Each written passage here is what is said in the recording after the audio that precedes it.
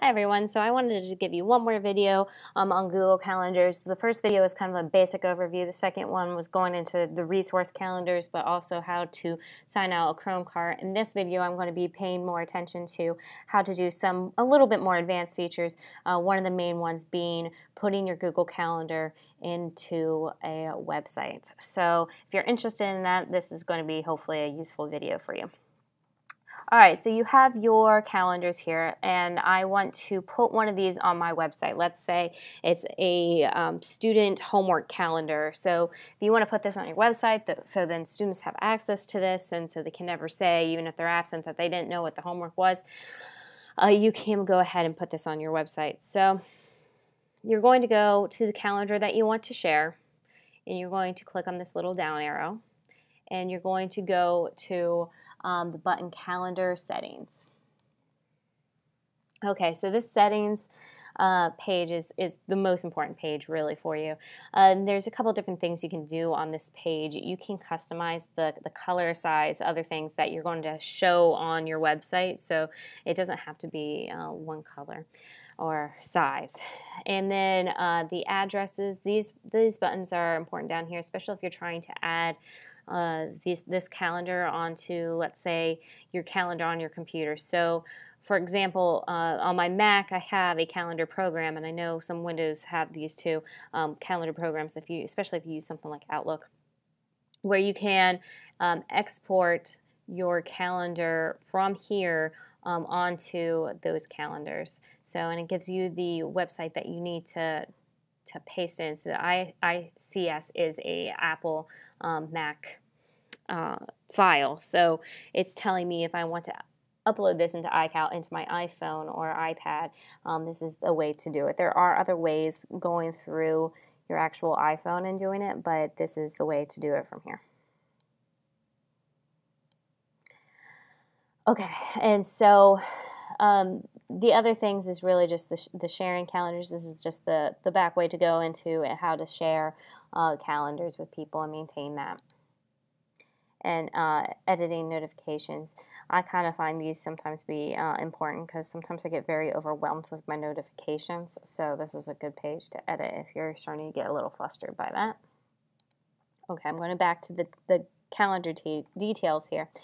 And I've also had the export calendar. Now, the thing I need to tell you about exporting the calendar is that it's not like a live view. So if you export your calendar and then you edit the calendar on Google, the exported calendar is not going to show those events. So this is kind of like exporting it, and it's like a final copy. So if you need just like a copy that's not going to change of a calendar, then you might want to export it, and again, it's in the ICS file, which is Mac or Apple, or I mean it is Mac or iPad or iPhone.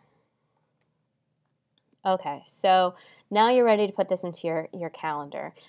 So it's this embedding this calendar section right here. If you've edited it as much as you want, you're going to go to this code here, which is HTML, and you're going to, on your keyboard, hit Control A, and that's actually just select all, and then you're going to hit Control C, which is copying. Alright, I'm going to open up to a new tab and go to my school point. And this works not just only on SchoolPoint. As you notice, I actually use Google Sites to build my website. So it does work with anything that actually allows HTML coding. So SchoolPoint does. Okay, so let's say I want to put this under my social studies resources. And actually, you can see I've already done this here, but let's pretend I hadn't. All right, I'm going to put my calendar here. You're going to hit this button that says Source. All right, and that turns everything into HTML. So this is actually what this page looks like in HTML language.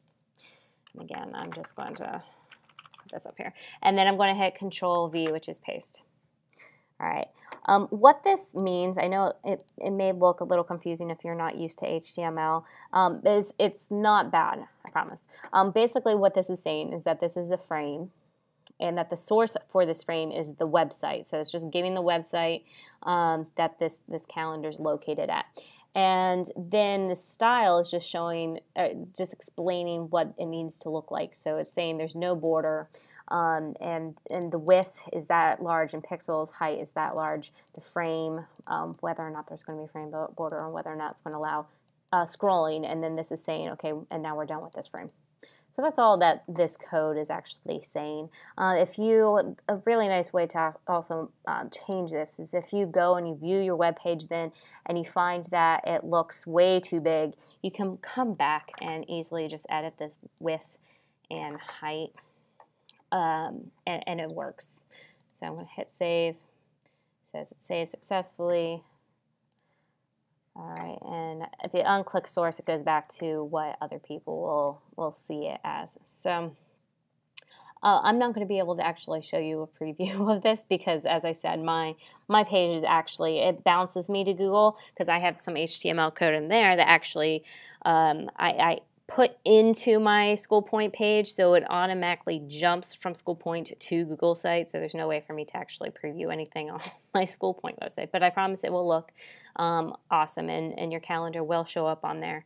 And so then, even though because it was linked, when you do make the changes on the Google Calendar, it's still going to be reflected in this iframe. So this is not like the exporting the calendar. This one will keep up to date. If you change it on the Google Calendar, it will change on your website. Okay, so please let me know if you have any questions about how to put a Google Calendar on your website. I hope you found this informational. Thanks.